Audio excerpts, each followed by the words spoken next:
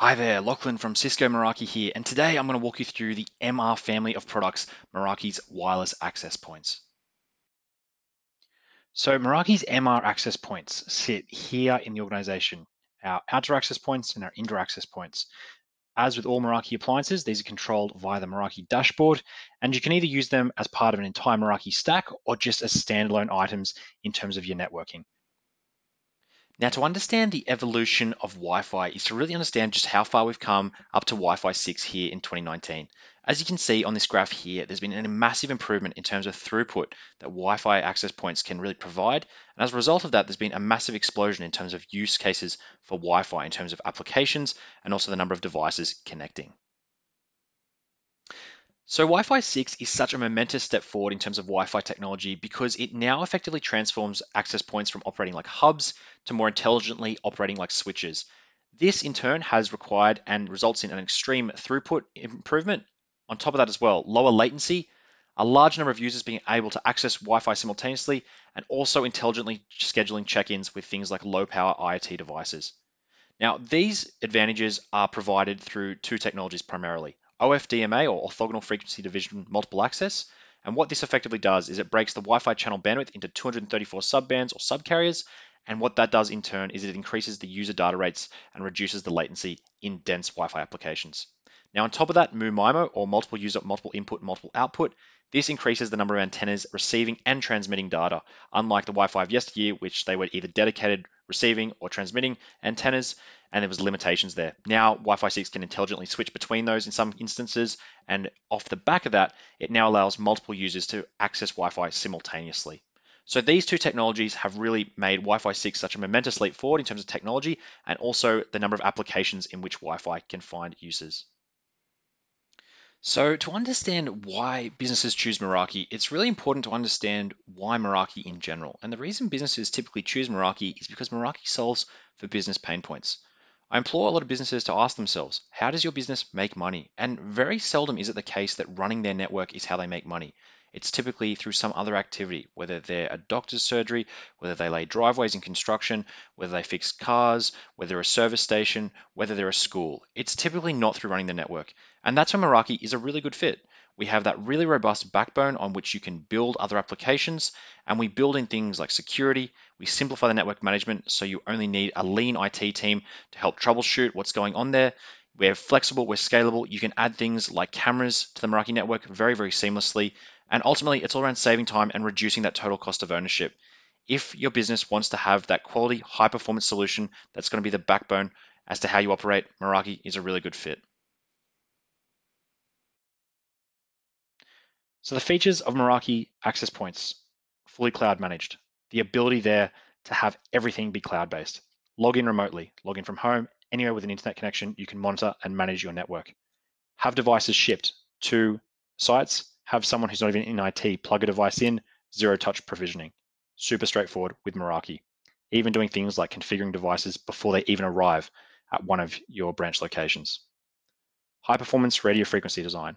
Not only are Meraki access points able to do their own Wi-Fi surveys with their own built-in radios, they have their own dedicated radios to scan Wi-Fi channels in a 2.4 and 5 gigahertz frequencies. And on top of that as well, you can then use the dedicated Bluetooth beacon to identify devices, even do things like tracking who's walking in and out of stores, for example, right through to then ensuring the security of your network.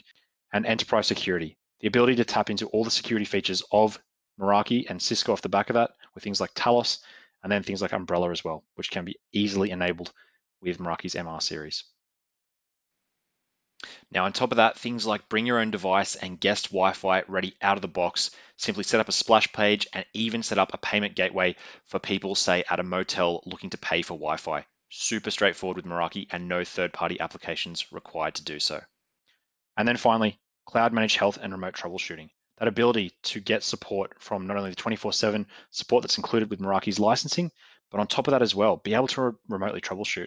You don't have to physically attend a site anymore to see what's going on, to be able to check what ports are plugged in, to be able to do a cable test, to be able to blink an LED so you can instruct someone who's at that site what's going on and how they can fix it and troubleshoot. All that is built in with Meraki's MR wireless access points. So I've spoken there about some of the features. Let's have a look at the models here. The quickest and easiest way to understand the models is to look at this list here There's that link there to that comparison spreadsheet down the bottom. It's the same data you're looking at here if you do want to download that and play with that in your own time. And on top of that as well, the Meraki wireless design guidelines, that link at the bottom there. If you are going to design your own wireless installation with Meraki, some great advice and guidelines there around how to do so, how to work out what kind of level of capacity you need with your access points. So at the top there, highlighted in white, are our .11ax Wi-Fi 6 access points, both indoor and outdoor models there, external antennas and internal, and on top of that as well, the throughput rates there. So again, with those design guidelines down the bottom, you can really get a feeling for how many users you're going to have, what kind of a use case you've got, and then off the back of that, what access points and how many are going to be suitable for your application. On top of that as well, if you don't necessarily want to go with Wi-Fi 6, even though we are seeing a lot of movement into that space, and you want to stay with something like .11ac Wave 2, very much so, we still offer the AC variants there. As you can see, again, both indoor and outdoor, external and internal antennas, and the actual throughput ranges there. So a lot of flexibility there to match exactly what you're after there. Just doing simple things like using our external antennas, for example, on some of our APs, you could say section off multiple rooms in a very high density application, like a school hall, for example, section out areas. So one AP can handle multiple hundreds of students, for example. And on top of that as well, if you've got, say, an outdoor installation and you want to get further range, having those antennas can absolutely help there as well. So just to expand on the antennas, there's both indoor and outdoor variants there. The links here are live. This presentation is in the description, so feel free to explore those in your own time as well. Now, key to understanding Meraki's wireless access points, it's key to understand how Meraki's licensing works. So first of all Meraki hardware has a matching licensing term, 1, 3, 5, 7, or 10 years, and that provides Meraki dashboard access for product configuration and monitoring, firmware and feature updates, no charges for new features, and vulnerability patches pushed over the air if required, 24/7 phone and email support from Sydney, San Francisco, or London offices, so you get full coverage 24/7. And on top of that as well, lifetime warranty whilst licensed. Any hardware that fails during a license period is replaced. There are some caveats there. Please click on that link to see some more details. Finally, co-termination licensing is the default. Everything terminates on one day to give you just one simple day on which you need to renew, or you can go to per device licensing if you want more granular control over your devices on the network. Finally, the Meraki dashboard SLA there, 99.99% uptime. That's less than 1 hour downtime per year, and that's only the dashboard itself.